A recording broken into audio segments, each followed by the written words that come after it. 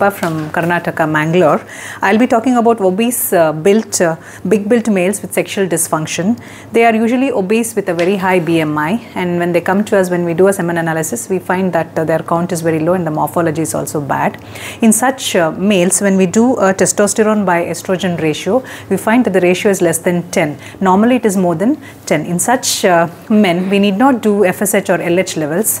Straight away we can start them on aromatase inhibitors, either letrozole or anastrozole for 3 to 4 months with a break of 5 days every month. Thank you.